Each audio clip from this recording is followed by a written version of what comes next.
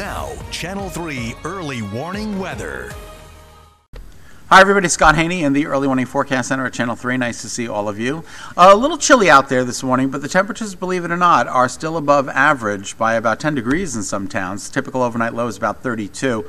We actually have temperatures in the lower 40s out there, especially along the shoreline. But today, unfortunately, the temperatures don't go anywhere near where they were yesterday. Yesterday we got to 69 degrees at Bradley.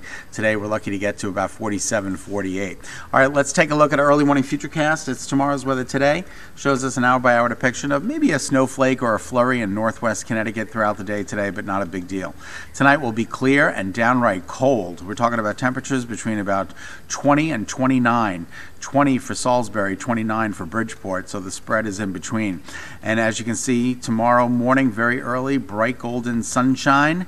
And then as the day wears on, we are expecting a little bit of an increase in cloud coverage, but no rain is expected for Saturday. Sunday looks mostly cloudy, but looks like any shower activity will hold off until late in the day or in the early evening through the nighttime. But it's just a brief shower. It's not a big deal.